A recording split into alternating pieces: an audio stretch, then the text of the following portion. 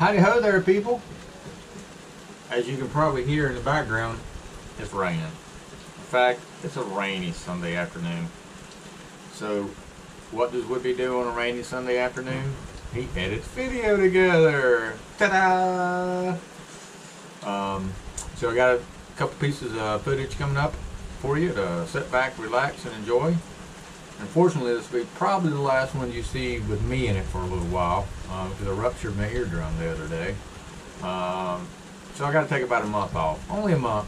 I should be back in the water in time for flounder season 2020.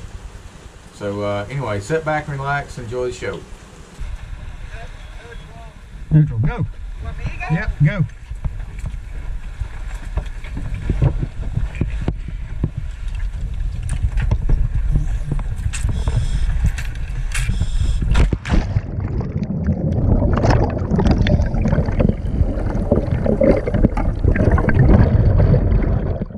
So we thought if we went the direction that we went this particular day, we would get into some nice blue water, and we surely did. Look how good the Viz looks. I mean, Gar is at least 40 feet, 50 feet down below me, and you can see him clear as day. So I'd say it's 100 plus visibility on this particular day. It was awesome.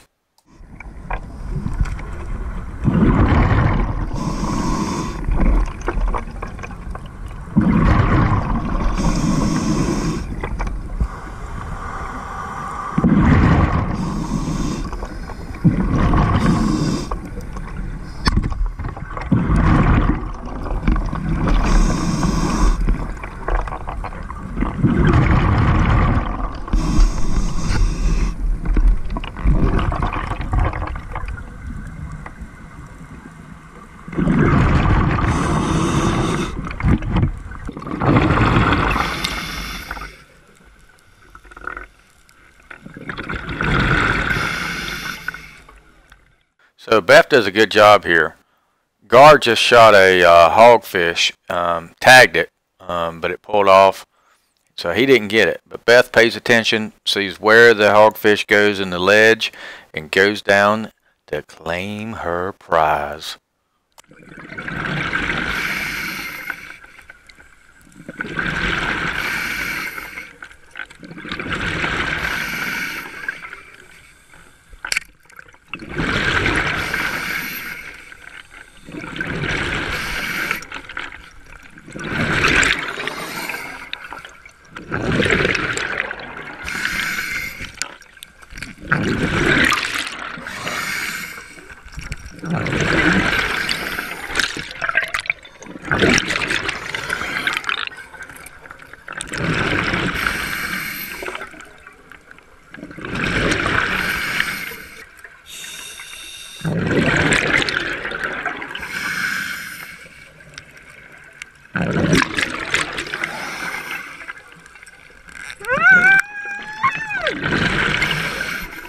To say that Beth was upset with me is a understatement there.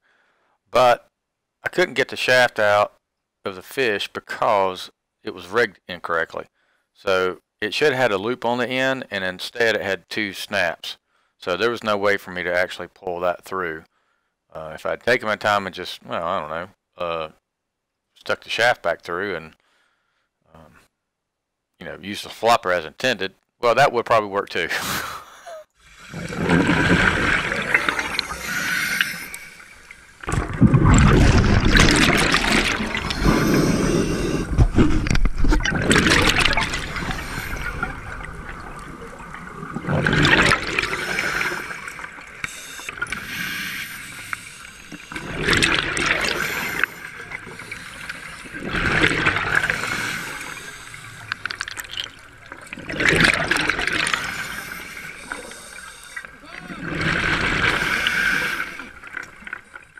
So I had to have a chat with Beth about spear gun etiquette there. I had a flash of an insurance claim and Beth sitting on the beach in Maui. Just saying.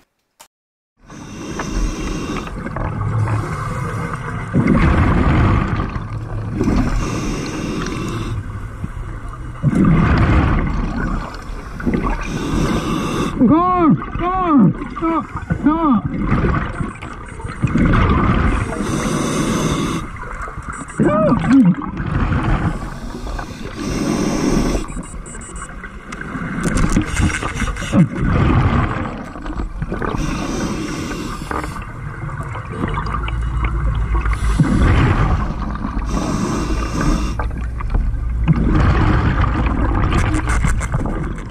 So this is entirely my fault, of course, but if I had not had my helmet on, I would have got a lionfish in the head right there.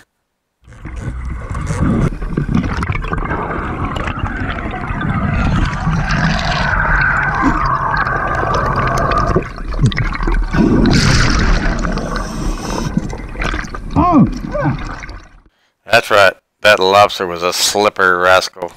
I did not find him either.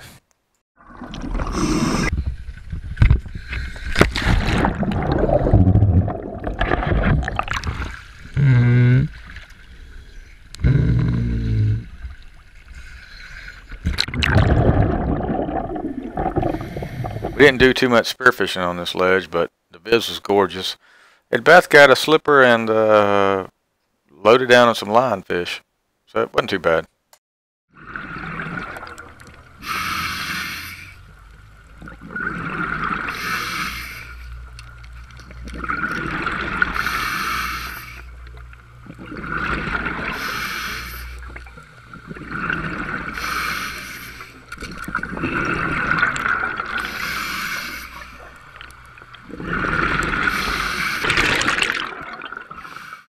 She did come across this really handsome fellow on the ledge too. Hey, that's a win-win, you know what I'm saying?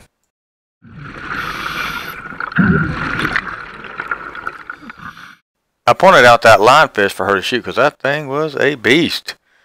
And it turned out to be quite tasty at that.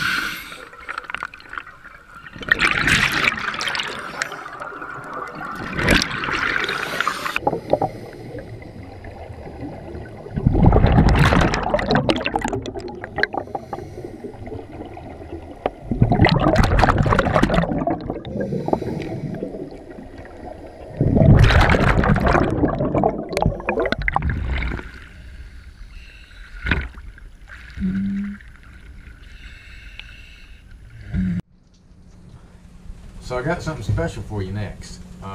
Apparently, Brother Fred has decided to start editing video.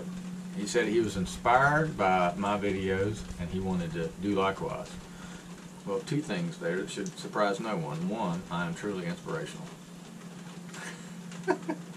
Two, Fred shoots a lot of fish. He should be editing his video together. Anyway, so he's edited some video and sent it over to me, and I'm tacking it on here for y'all to sit back and relax. And Fred does a really good job. He is kind of going through the video and explaining what he's doing, and he's almost doing it like a tutorial, right? So he does a really good job with it. His voice is smooth and flowing. It's quite relaxing to sit down and listen to old Brother Fred talk. So I hope y'all enjoy it as much as I did.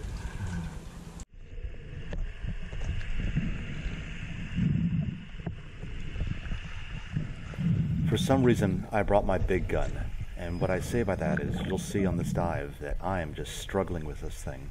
This big gun is really made for taking one shot on a big fish. Reloading it is painful.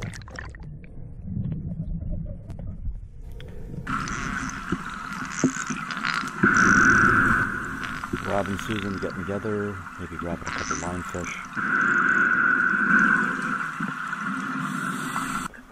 Okay, this is kind of embarrassing. So I see a snapper. It looks like a mangrove snapper, but yeah. So I shoot it, right? I actually took a look at it and it looked orange. And now I'm going to come up to it and look at it again.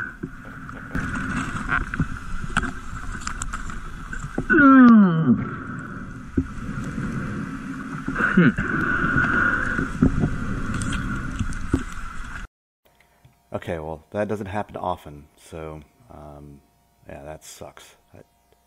We're not allowed to take those yet, so I had to leave it. And now I have to struggle with this long gun, try to get this thing loaded again. It takes, I'm going to skip way ahead. It takes, like, honestly, 5 minutes to load it up.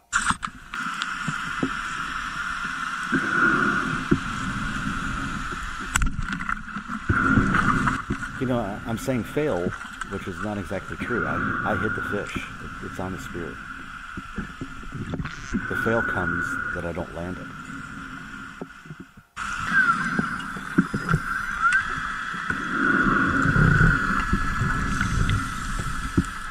Obviously, I'm getting pretty desperate. I'm about to take a long shot.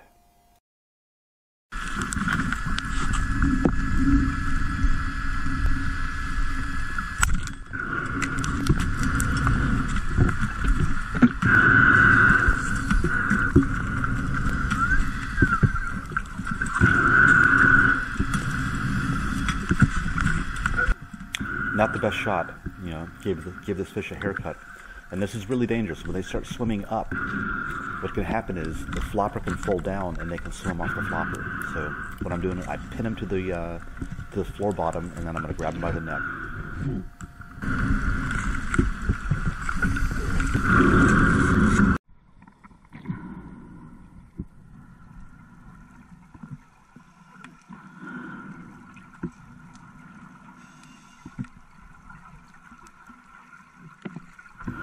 Okay, we just got down here. Which way do we go? Maybe that way? That looks pretty good. Nope, looks like we're going this way.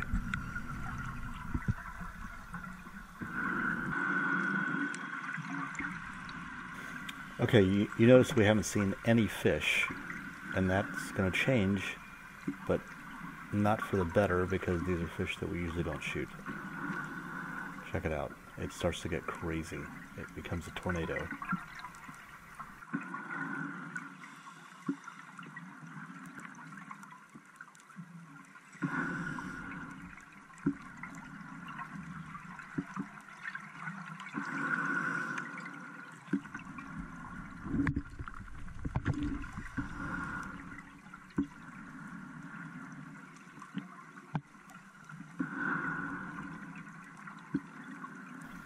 I'm going to call this a good thing. The reason being is when this happened to me before, the other fish seem to be comfortable that you're just a fish. That you don't seem so foreign to them, and they might come out more.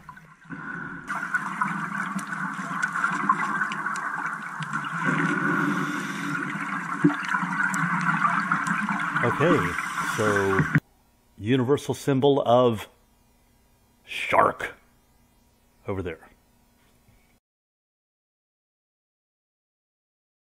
By the way, we never saw a shark.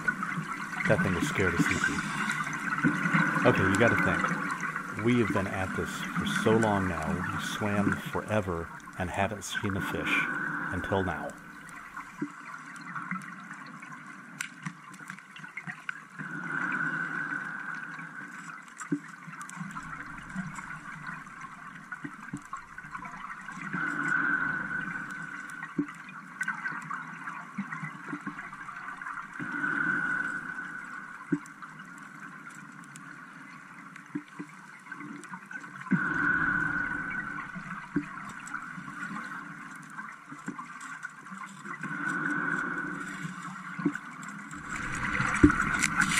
And it was a nice fish.